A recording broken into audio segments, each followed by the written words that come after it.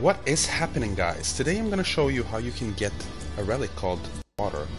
And this is very, very easy to do. It's just a side mission. You need to meet a pilgrim called Redento, and this pilgrim you will come across the first time in the mountains of Endless Dusk. And then he will give you a side mission, and then you don't need to worry about like finding him or anything. You just need to play the game normally, and then you will eventually run into him. The second time you're going to find him is in the Brotherhood of Silent Sorrow, and then you'll find him in the Wasteland of the Buried Churches, lastly. When you finish the side mission, he will give you 3 toes, and you need to equip all 3 toes and then go to this location right here in Mother of Mothers. You just go up here, and it's this room on the side. All you need to do is just equip all 3 toes.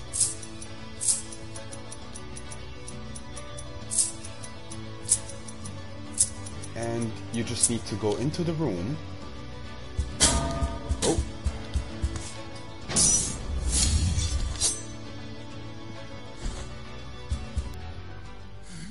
And then you will find the pilgrim here again.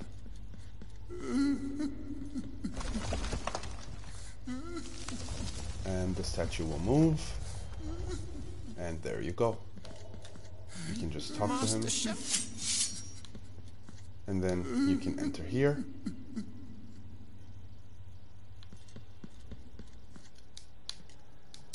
And here you go. This is how you obtain the Nail Uprooted from Dirt.